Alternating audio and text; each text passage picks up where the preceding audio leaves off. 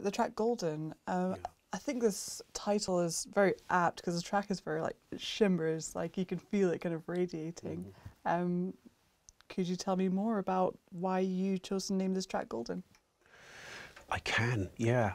So this track came about through, again, one of my sort of playful creative sessions. In lockdown, I I found myself collaborating, not that they'd know it, but collaborating with people online. So, for instance, through the marching, the Black Lives Matter, I found myself accompanying some of the choirs that were marching through the streets and posting those on Twitter. And there was one glorious moment, not connected to Black Lives Matter, but in lockdown, where a group of dancers got together in Los Angeles and they danced in a car park. Some of whom were trained, others were not, but they're all given an equal platform to basically to show their wares.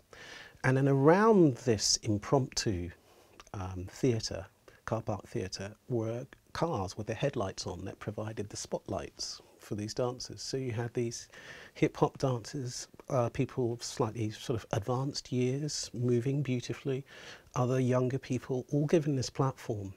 And it was just incredible, so beautiful. And I improvised something to it, improvised some music, and then posted that later.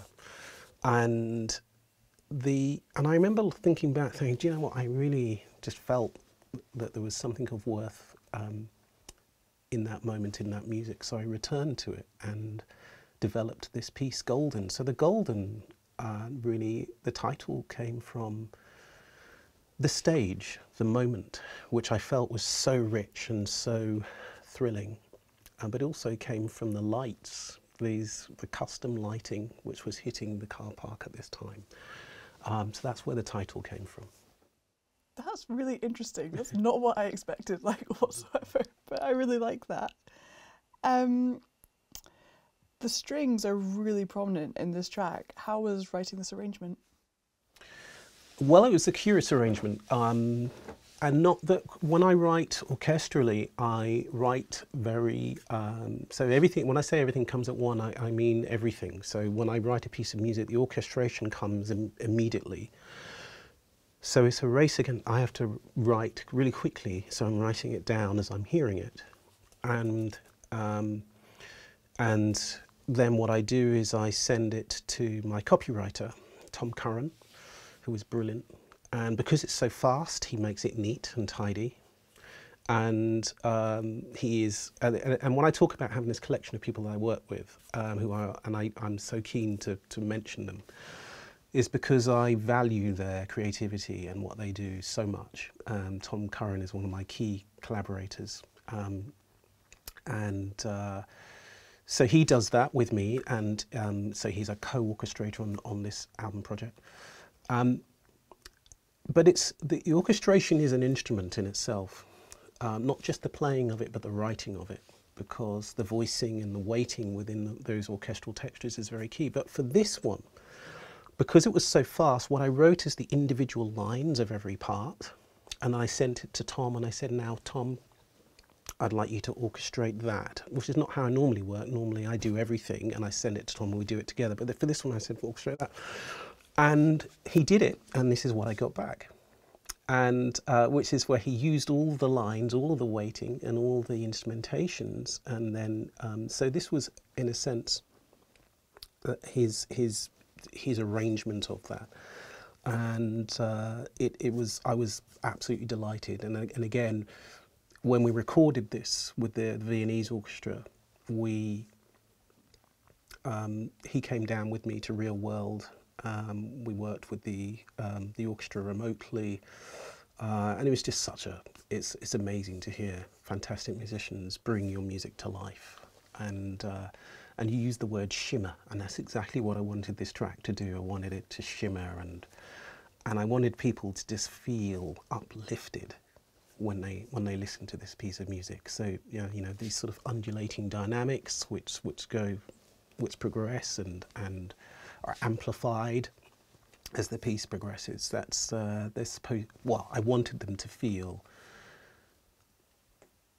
immersive, and hopefully that's what they are.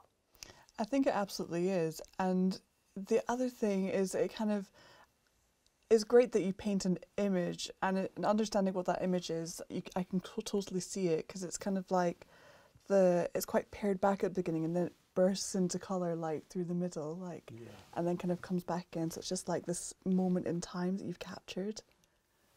Well, I'm really pleased to hear that, and we again with the. I remember when I was. This is going off at somewhat of a tangent, so forgive me. Again, in one of my previous sort of activities, I remember when I used to teach music technology, which I loved, A-level music technology, and a friend of mine, Simon Franklin, who the Hollywood composer Simon Franklin, came in to showcase to my students his work on the Spider-Man movies. So he works on the Spider-Man movies, and he basically did the orchestrations, and he was showcasing to all the students. I mean, how cool was this, right? To all the A-level students, this is what I did. This is the movie, and this is where Spider-Man jumps on here. And look, here's all the technology that I've put, and this was what underpins the orchestra. Can you see how that works? So the orchestra playing, this is what underpins, and I just remember sitting there thinking, gosh, this is so cool. This is so brilliant. And in a lot of my work, I do exactly that. You will hear programming. Well, you might sense depth depth of field, and you might sense that it's big and sonorous, but it's because there's more there. But I never want to hit people so they feel, oh, okay, he's doing this there, and gosh, that isn't it. I want them to just have a sense of it. So with the orchestra, there's subtle programming that we spend a lot of time on, Jonas and I, working to just invite the listener to step inside and to feel that this piece is enveloped all around them.